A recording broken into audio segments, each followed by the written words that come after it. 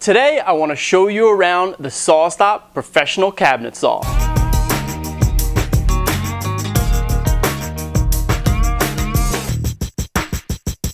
Now I've had this saw in my shop for over a couple of years and I absolutely love it.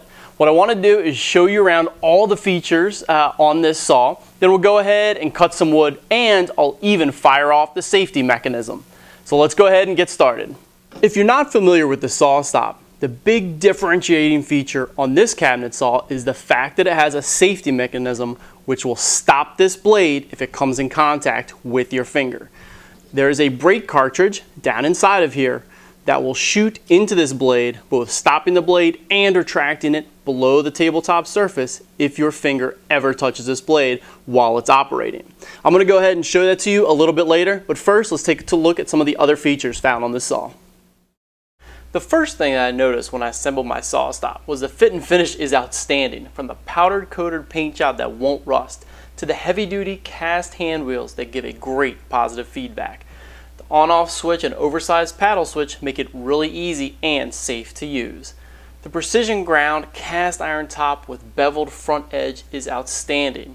The big steel tube rail and large heavy fence with lever work fantastic.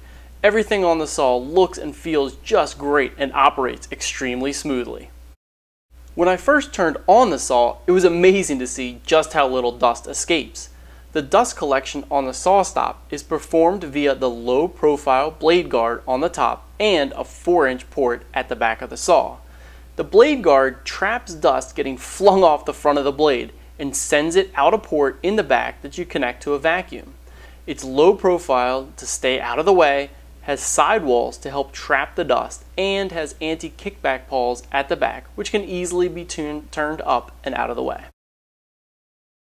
The SawStop comes with a zero clearance insert which helps prevent chip out and tear out, and this throat plate allows the blade to be beveled, or you can of course buy your own throat plates and cut through them to get even tighter clearances. What I love about the zero clearance insert is the fact that it is fast and easy to take out, allowing you full access to the saw for changing blades, etc. The throat plates also have little hex keys here for leveling the throat plate to your surface. The SawStop not only has fast access to get in for changing your blade, but it also has really fast access for changing your blade guard over to the riving knife. Simply lift up on this lever here and you can pop out the blade guard. Take that aside, grab your riving knife, slip it in and push down the lever and you're good to go. This fast access and changing means you're much more likely to be putting on that blade guard and using it when it's appropriate. I love the Biesmeyer style fence that comes with the SawStop. Beefy rail and fence, but it slides very smoothly, locks down tight, and doesn't flex. What I also love about this fence is the fact that I can use the ruler. Once I've set it up, I know exactly where it's going to cut accurately every time. It's also really easy to micro adjust this fence just by giving little taps to the left or to the right and line it up with the scale. Here I'm getting it just shy of 4 inches. As you can see, the red line is just slightly closer to the 30-second tick mark to the left of 4 than it is to the one to the right of 4. The integrated mobile base works really easily, especially given how big and heavy this saw is. Simply push down on the foot pedal and it lifts the whole saw onto 4 wheels, 2 fixed and 2 swiveling ones that are hidden underneath. Very easy to move back and forth wherever you need to go, and then simply put your foot to place it back down. The best part about the mobile base is the fact that when it's down, all 4 wheels are off the floor, making the whole thing really sturdy, will not move. The manual that comes with your SawStop is one of the best manuals I've ever seen. There are full color photos throughout. It's over 100 pages thick of material, and it covers absolutely everything about adjusting and operating your saw. This saw has the capability for adjusting every single thing about it, from aligning the blade, the fence, the tilting mechanism and stops. Everything about it is listed right here in this easy to use manual. Let's go ahead and cut some wood. I first raise the blade to just above the height of the wood.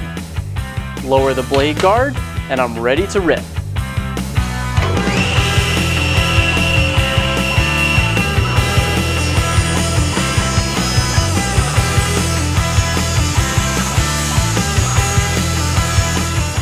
Let's go ahead and cross-cut using the miter gauge.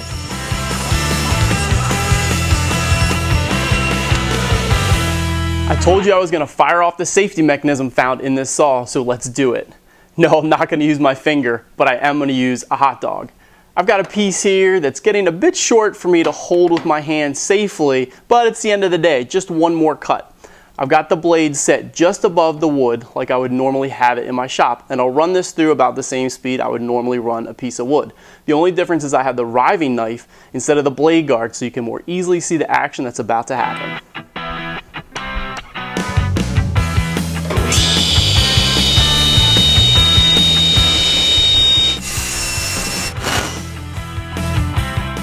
Wow, that happens really fast. I inspected the hot dog where the blade hit it, but I couldn't even find a nick. Let's go ahead and look inside and see what happened.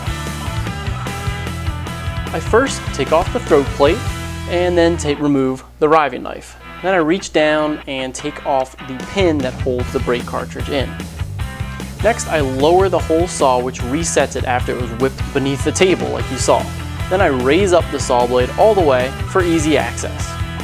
Go ahead and grab my wrenches and remove the arbor nut and washer so I can get to the blade. Then wiggling the blade and the brake cartridge off at the same time is a little tricky, but a little bit of patience and it comes right off. So let's talk about what just happened there. The SawStop keeps a small electric charge on a saw blade at all times that it's running, and that electric charge is constantly being monitored by the brake cartridge. When your finger, or finger connected to a hot dog, touches the blade, it pulls off that electric charge, and that's sensed by the brake. The saw, therefore, when it senses that, immediately releases this spring, and that spring is under a lot of tension and shoots the brake into the spinning blade, immediately stopping the blade, and the momentum of the blade pulls the whole assembly under the table, and that's what saves your finger. Just remember, if this happens to you, you have to replace your blade with a new one and also a brake. $135 for a blade, 70 bucks for a brake? Well, I guess it's better than replacing one of these. The SawStop professional cabinet saw comes in a couple of different models. There's a 1 3/4 horsepower 110 volt option, or a 3 horsepower 220 volt option, and that's what I have here. There's also optional accessories, of course. The integrated mobile base is optional. On the lower powered saw, the integrated dust shroud blade guard is optional, standard on the 3 horsepower. So definitely make sure when you're ordering, you're getting the options that you want. If you're looking for a cabinet saw or a table saw in this price range, for me, I'd look no further than SawStop. It's a no-brainer to pay a few extra bucks to have technology in my table saw that is going to save a finger if something bad is about to happen. And as you've seen from this video, I haven't sacrificed any quality or option by going with the SawStop professional cabinet saw.